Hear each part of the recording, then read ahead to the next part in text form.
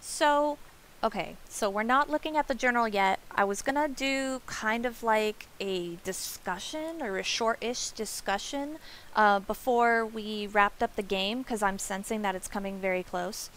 But I wanted to show you a few things that I found. So basically, for the last 15 minutes or so, I've just been walking around the house thinking, trying to... I was actually trying to decide if I should tell a personal story that seemed kind of relevant to the game or the scenario, but I decided against it. So, but I did find a few things that I wanted to show you. So, we have a salon slip from our mother from actually 4 months ago.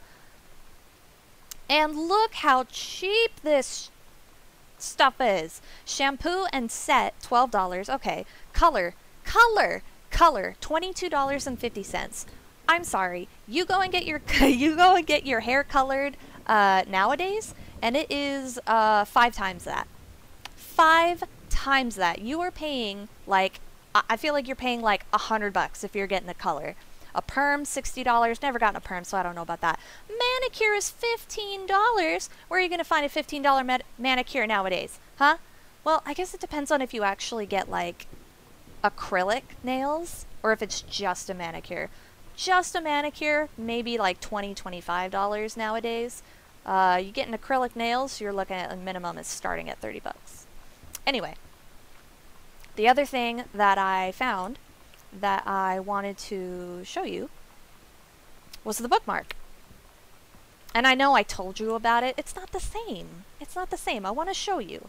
And plus, maybe you don't believe me, huh? You don't have to take my word for it. I will show you myself. Dang it. What is wrong with my W key? Yeah, I've just been walking around thinking about the game and trying to decide if I wanted to tell a personal story. Decided not to. Walt Whitman. Anyway, here's the bookmark. Timberline Booksellers, new used hardcover, blah blah blah. But on the back, take your time, I'm glad to have it in good hands. From Rick, who we know, I don't remember how we know, but we do know that that is the mother's coworker. And I found something else from him too, that I don't remember what it was exactly, but it kind of like made me think that there might be something going on between them. Or at least like it might imply it. The other thing, actually... Oh, it was the concert ticket. He went with his coworker? That's a little weird. I mean, it could be weird, I guess. It has the potential for weirdness, okay? But, look, I just realized this. I was walking around the house, and Richard Morris Patermeck, whoever, Rick. So he was getting married. Plus the fact that, well, but our parents are on a couples retreat right now. It's a couples retreat to, like, strengthen your marriage. Yeah, 2 days ago. I don't know if that means that they have a solid marriage and they're just keeping it healthy, or if that means, that their marriage has been struggling, and so they're working on it because of that. Keep in mind that early on in the game, we even found a self-help book. I think it's in the parents' bathroom. I think. It doesn't matter. I'm not going to waste time. Because I know I do that a lot. Okay, let's go back up. We're going to do our little discussion. But, oh! Wait, what about the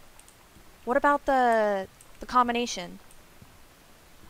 I will try my best to talk and do my discussion while I'm looking for that code. I've been walking around the house. I don't think I've missed anything, so... Anyway, so basically, here's my take on the game. This is Kate's room, and it's like nothing is here. Nothing is here. And they've lived in this house for, I feel like, almost a year. And a lot of stuff is like really still packed. I mean, maybe they're busy, I don't know. But it really feels like the main character of this game is Sam and not Kate. So I don't know if that would mean... Kate is the playable character, but Sam seems to be the protagonist. In fact, if you think about it, we know so little about Kate, our character that we're playing. We know that she's athletic because she has trophies in the main hall. We know that she's adventurous just from the fact that she's been traveling for the last who knows how long. What else do we know about Kate? I mean, really? That's kind of it. We know that she has a really good, solid relationship with her sister Sam. But now, what do we compare that with what we know about Sam? Like, she's creative. We know about her creative writing stories. We know that she's rebellious. We know that she's, I mean, we know her sexual orientation. We know that what she wanted to do with her life after college. She wanted to take that creative writing course at like some college. We just know so much more about Sam that in comparison, we know hardly anything about Kate. I think that may be intentional because this is yeah, this is what I was talking about. This is what I was talking about. Lost my train of thought. ADHD.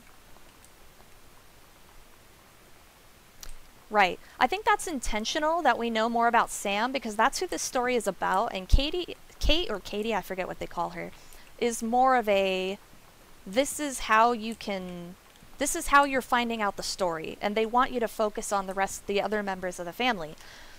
And it's not just Sam. I feel like we actually know more about the parents individually than we do about Kate as well. We know about the father's career, how he wanted to be a novelist at first, and it bombed, and then he kind of just took up writing because, or he took up writing reviews for technology or, you know, electronics or whatever, and it wasn't going good. The mother, we know that she was very good at her job and she got a promotion. We know that she might, this is like debatable, I know, but maybe possibly implying that she's having an affair with a coworker who is now married. Oh, another thing we know about the father too is we found a note down in the basement, I think it was the basement, that was from our grandfather, so our father's father, that was kind of cold and detached and critical, which is unfortunate. I was just here. Wow. Good job, me. So we know that the father doesn't have a very warm... Ooh. Whoa! Spooky! Oh, that was pretty good. I can't believe I didn't look at this before. We know that he doesn't have a very warm relationship with his father. What's this say? I can't read it. For God so loved the world, he gave his only son. Great.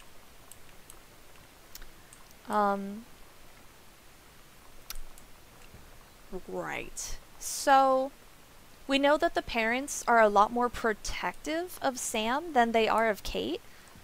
Because, remember, she had to sneak out to go to a concert? I think there's like a letter right here, actually. I think this is it. Yeah, exactly. So Sam is saying, Katie is only 3 years. Katie is only 3 years older than Sam, and yet she's allowed to go across the entire ocean and is exploring Europe, whereas, what was it she wanted to do? You forbid me from going in the city on her own. So it kind of seems like they have that protective, like, youngest child mentality, which I hate. I'm a younger sibling. I'm the youngest. There's only 2 of us. And my parents are definitely like that. Basically, like, I get treated by a different standard because I'm the youngest. So my sister, I mean, It's almost exactly like this scenario here.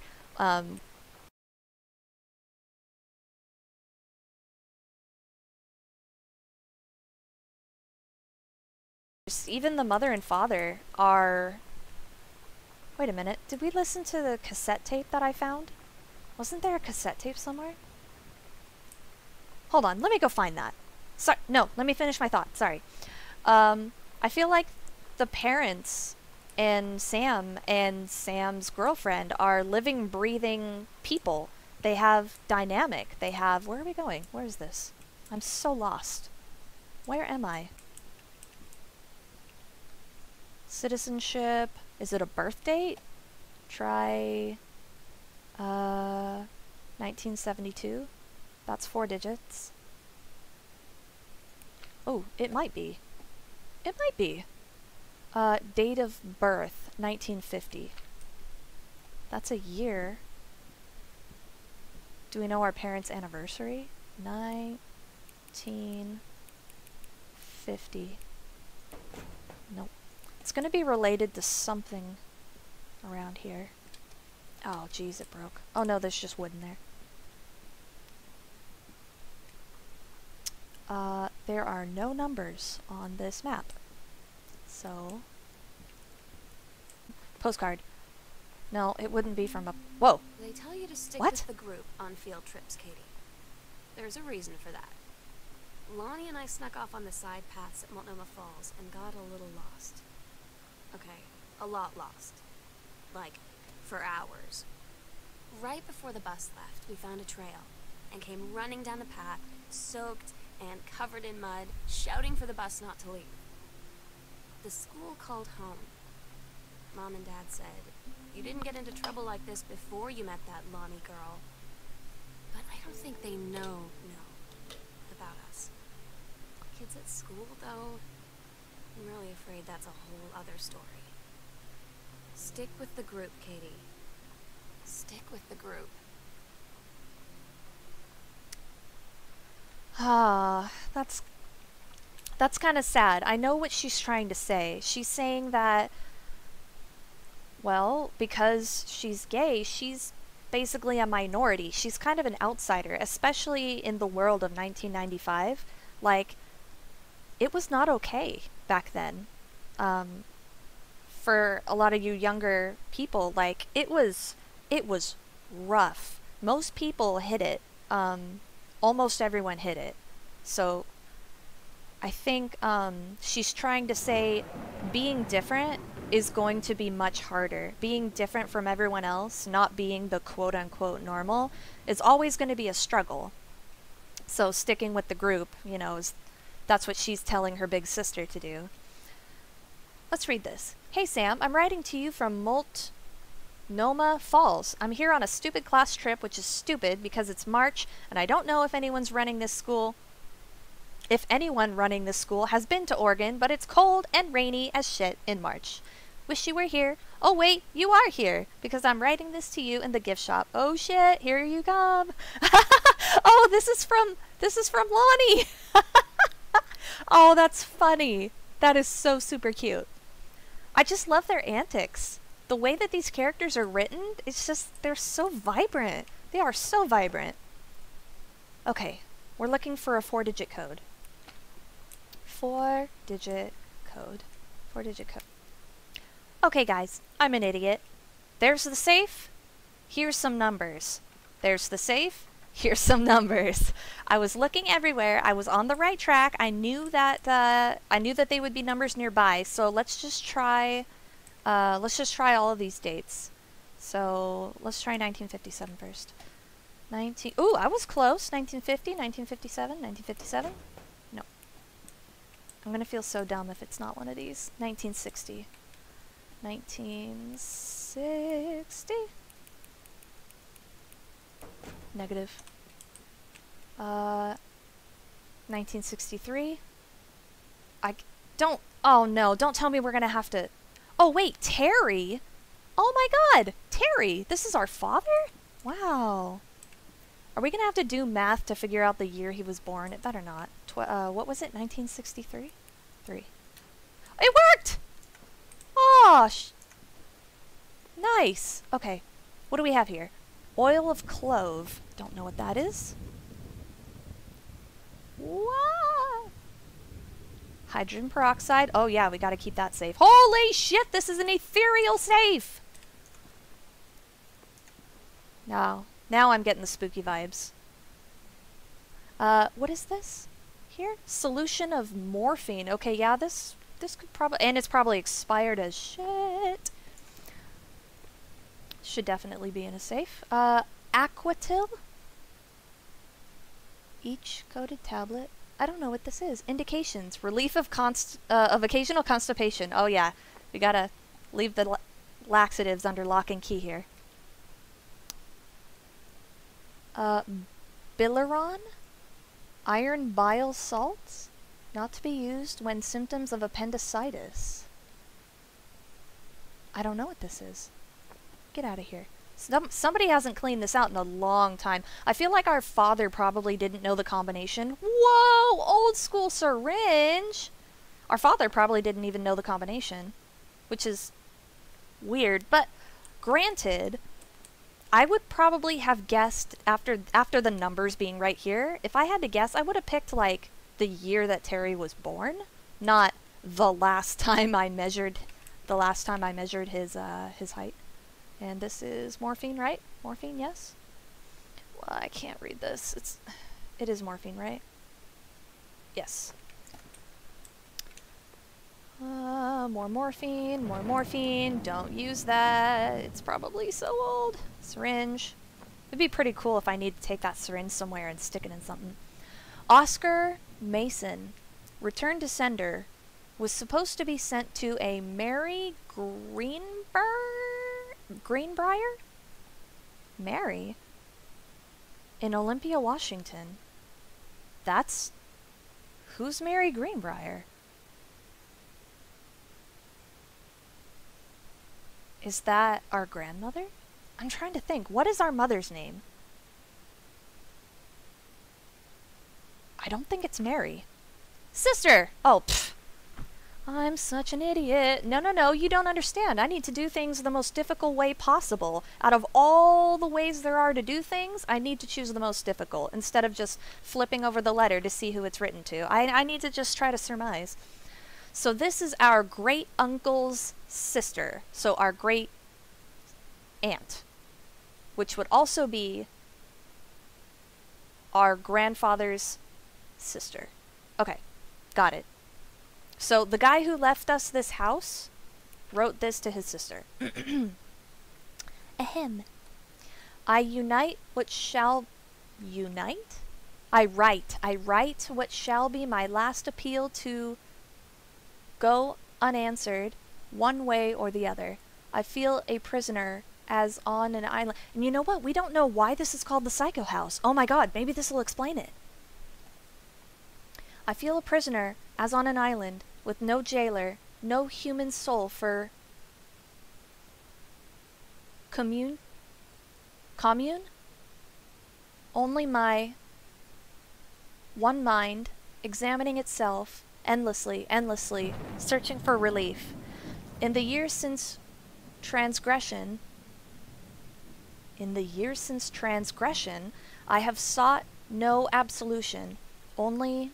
I wonder what year this was written. Only bear forgiveness? In good faith, I have removed myself from all temptation, sacrificed to prove my commitment, however I can imagine. Since mother's passing, I have yearned for nothing more than the acknowledgement of my own kin, to be treated as human again, to breathe the air of human spirit once more. By grace even a wretch like me could be saved, but I do not expect it.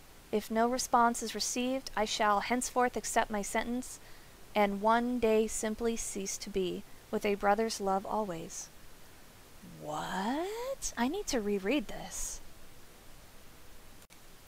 Okay, I have legitimately spent the last 30 minutes trying to figure out who is who in this family with the different last names and everything, and I have created this incredibly janky family tree. So basically, the one who wrote this letter that we're reading right now is Oscar Masan, who is our father's uncle. And see, the reason why I was getting so confused is because I thought that Oscar Masan was Richard, Terry's father's brother, but no. Oscar is related to Terry's mother, not his father. That's where I was getting all screwed up. Okay, so basically you have, and the last names, right? Mary Greenbrier and Oscar Masan, so I didn't know that they were related like that. Okay, so our great uncle, wait. Yeah, our great uncle left his entire estate to our father. Mary Greenbrier is his wife? No. Sister. Right, okay. So Mary Greenbrier is his sister. So, in that case, if we're looking back at this, he wrote this to his sister. We know that because it says, "Dear sister." Oscar here is talking about some kind of forgiveness. He thinks that he did something... He thinks that he did something that he needs forgiveness for. He's talking about... It kind of sounds like his sister has cut him off. And because it says, "I'm writing this as my last appeal to go unanswered." So it sounds like Oscar's sister has been ignoring him. He's looking for forgiveness, but we don't really know what for. "In the years since transgression" is the only thing that it says. It sounds like he's going through depression, and he's basically a recluse at this point. "I've removed myself from all temptation." Like, that's weird. That's a weird thing to say. But he's also asking for forgiveness for something. I don't know. I feel like it's super cryptic. Anyway, I just spent like the last 40 minutes legit trying to decipher what relevance this letter has. I'm trying to dig up what I can to find out more about this Oscar person. I feel like we're missing a piece of the puzzle, a piece of Oscar's puzzle. For one, why is it called the Psycho House? I can't recall like coming across anything like that. He died at 60, which is kind of young. And it even confirms here that he was a recluse. He was seldom seen outside his house. Where did it say that? Oh, in the decades preceding his passing, he was seldom seen outside his house.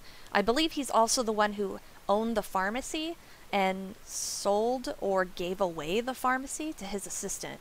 I'm going to look around some more and tell you what I find.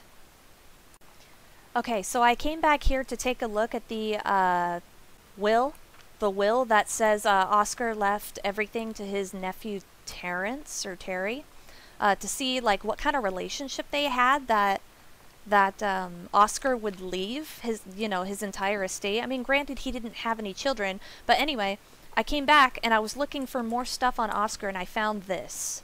And I didn't read it yet, but I don't think Terrence Greenbrier. "Dear Terrence, I write on what I hope and imagine is a joyous occasion. News reaches me that you are newly married to a wonderful young woman. I have had more than a little time to consider my past and my family, and my thoughts have often lingered on your development and welfare in the 10 years since we last met. Your marriage gives me much reassurance in this regard. You are always welcome on Arbor Hill. I will understand if something... Oh, I will understand something if you fail... Fail? Feel. I will understand something if you feel you cannot accept this invitation. Yours very sincerely, Oscar Masan, 1972. Huh. They haven't seen each other in 10 years? Like from this letter, they hadn't spoken in 10 years?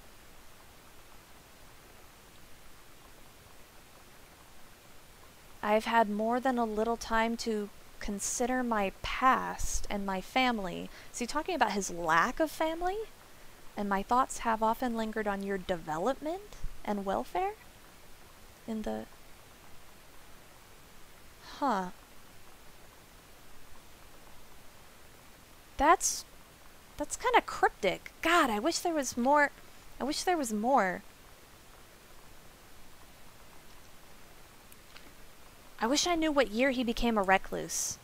Because then we can look at what was he doing around that time, or what was that time period. It said the last decades of his life he became a recluse. But what I keep coming back to, what I keep thinking about, is the letter that says he's removed himself from all temptation. Like, he thinks he's done something really wrong. And considering he sent that to his sister, who is Terry's mother, and him and Terry haven't spoken in 10 years from the date of this. And maybe they didn't ever speak again until his death.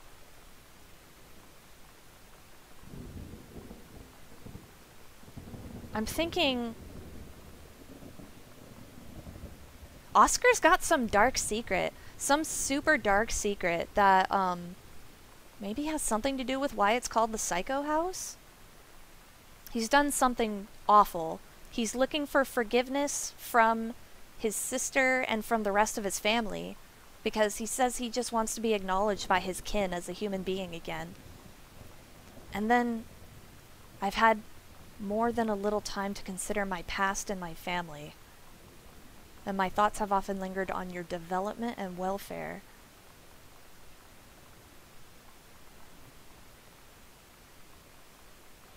I wonder if... And he's been cut off from the family. Oscar's been cut off from the family. We know that because in his letter to his sister, he says they've been going unanswered. I think there might be some implications that maybe he molested Terry? I need to go down to the basement again. Maybe he molested Terry? Which is why, that would explain why it says removed myself from temptation. Like, what? His deep dark secret has something to do with temptation. How the fuck do I get to the basement again? Alright guys, here's my take. So, this letter clearly sounds like he has wronged his own family. He says, I have yearned for nothing more than the acknowledgement of my own kin, to be treated as human again, to breathe the air as a human air of human spirit once more.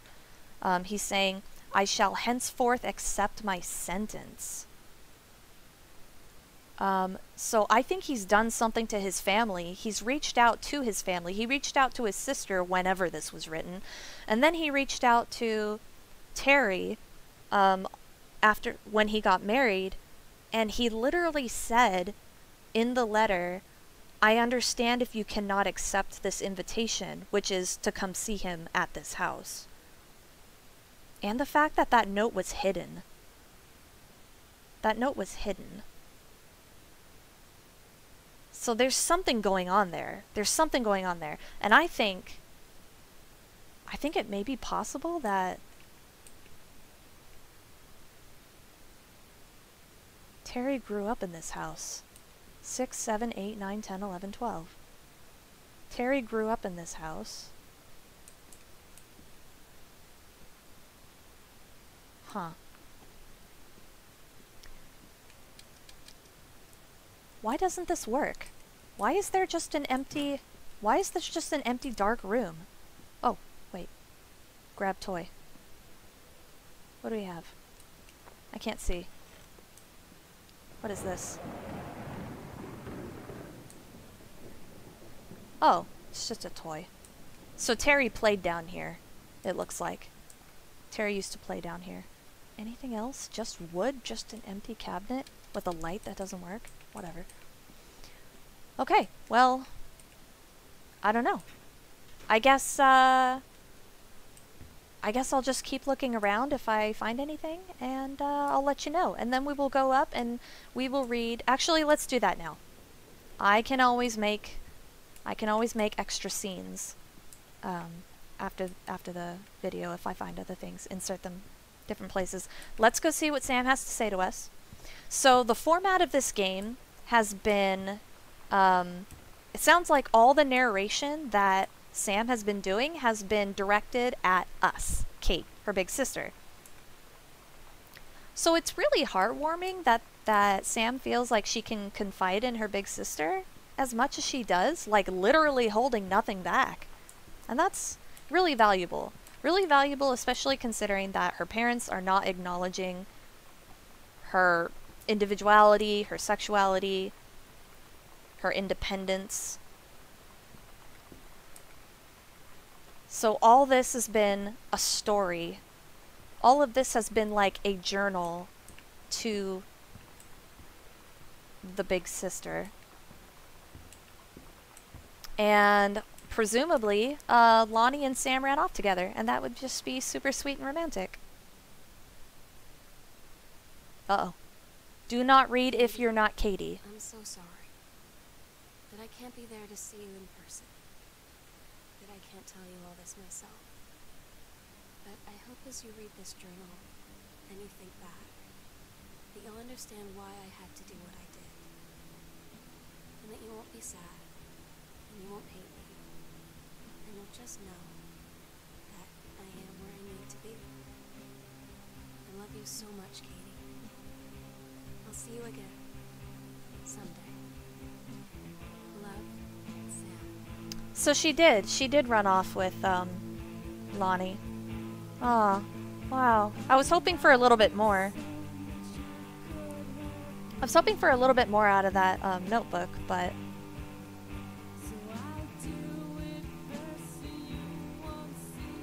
Well, that's basically all the commentary and discussion that I had in mind, so I guess we'll just watch the credits, and then if I find anything from messing around a bit, I will stick them at the end of the video. Thanks for watching Gone Home. I hope it wasn't too tedious watching me wander around a mansion that I should, by all rights, have memorized by now, but constantly got lost in. And I really liked it. It was great. I want another game like this, with maybe a little bit, no, I wouldn't say less storytelling to it. I wouldn't say less storytelling to it, but maybe more interaction. Because this was basically, I feel like this was basically a walking simulator with a very good atmosphere. The stormy night outside gave a good kind of spooky vibe. We did get some spooky vibes, like the light bulb exploding, and finding like the ghost hunting notes and stuff of what they were trying to do.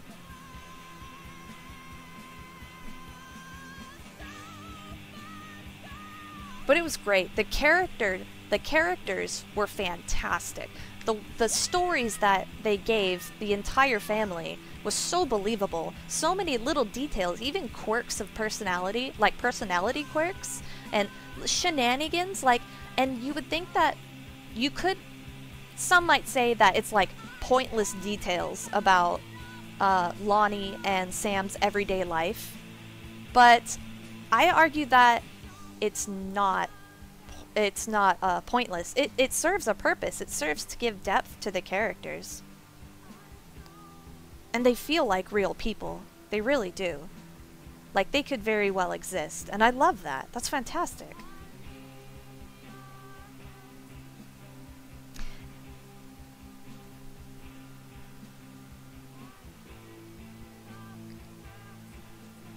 So that was Gone Home, everybody. Oh, SNL. So Sam ran off with Lonnie. Great. Good for them.